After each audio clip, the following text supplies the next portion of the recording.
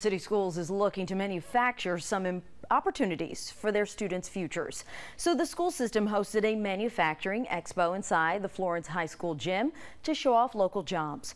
Officials at the school say it's important for students to start thinking about their future careers right now, not later. 11 local manufacturing businesses sent representatives to the school to meet with students. There were tables set up along the gym with several interactive displays showing off what it's like to program certain machines, wire units, and even weld. Career Tech Director Lane Rinks says having the school in your corner is one of the most impactful tools in a student's success.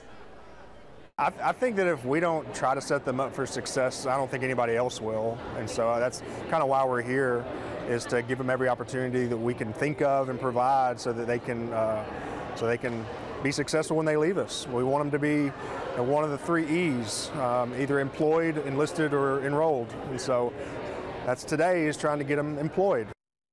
There you go. And what better day to have this big event than on National Manufacturing Day?